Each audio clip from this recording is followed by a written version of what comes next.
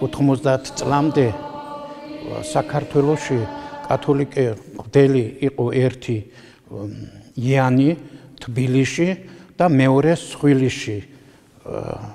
დანარჩენი კათოლიკე მღვდლები არ არსებობდა და ხელდასმის დროს, როცა პოლონეთში ვთქვი, პირველი კათოლიკე მღვდელი იქნება ზურაბ კაკაჩიშვილი, მე თქვი, აღტაცებული დარჩა მთელი საზოგადოება იმ პერიოდში.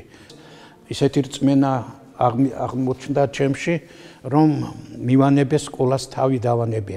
40 წლის განმავლობაში მუშაობდი და დავანებე თავი. იმის შემდეგ 1-2 წელიწადი აქ მოძღვარი არ იყო.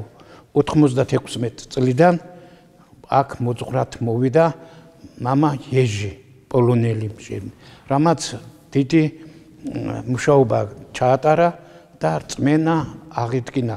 ჩვენი ხალხი ძალიან მორწმუნე ხალხია, ვალელები და ეს ეკლესია მან რწმენით შეინარჩუნა.